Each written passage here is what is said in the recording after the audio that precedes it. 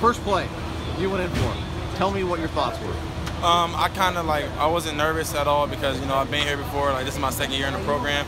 I've watched the big-time games. I've been on the sideline and experienced, all those big-time games, the Texas game, the Utah game, all the home games last year. So, I wasn't nervous. I just need to now work on getting into a groove.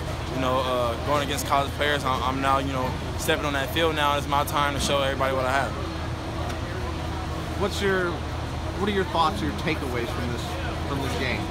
Were there some plays out there that you feel you just missed on? Is there anything without looking out film that you felt you did really well? I feel like I played the run well today. And that's something that, I really wanted to work on during the offseason, and I feel like I played the run better.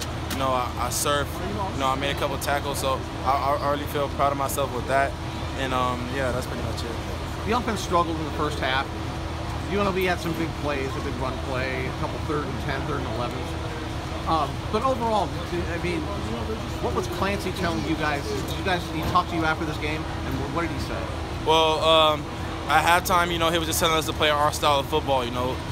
Be Trojans. Dominate the line of scrimmage and shut them down with the pass. We came out there and we showed them our style of football the second half, and that got us the W. So that's pretty much what Clancy said. Like, he didn't really say nothing too much to us after the game. He's gonna let us have fun, be with our families. But that halftime speech, he definitely talked to us and let us know it's time to step up and ball. Was there anything that they did that surprised you at all? Because all the guys are talking about, they didn't do anything to surprise you. They kind of did everything they thought they were going to. They executed a couple times. Yeah, just like the guys said, man, they didn't really surprise me with too much.